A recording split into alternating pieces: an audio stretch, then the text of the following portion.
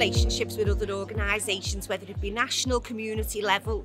I am a big believer it is just get out there, knock on doors, make yourself known.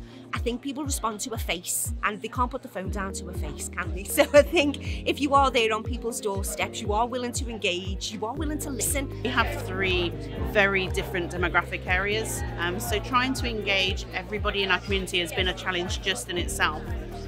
I think you have to go back to the grassroots, you have to go door knocking, you have to have those conversations. There are going to be barriers, there are going to be people who don't want to talk to you, but as long as you've got the support from Big Local, your partnership, it's accessing training and finding new ways and exploring different avenues on how to engage with people and get involved in the community. I think just talk to people, just talk, whether it be talking to your neighbours or talking to the next village, talking with other Big Locals, find out what challenges they've had, how have they overcome them, and pick up tips and ideas and then just go and try.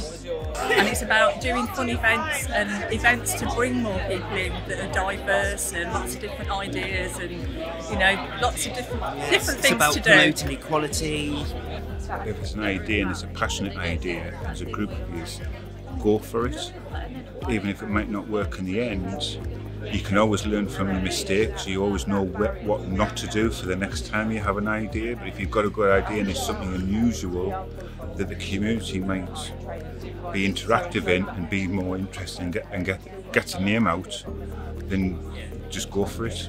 It's amazing the people you'll meet, the conversations you'll have, the lessons you'll learn, the ideas will be shared, and I just think that's the best way forward, is just jump out of your comfort zone and get in there and submerge yourself in the community.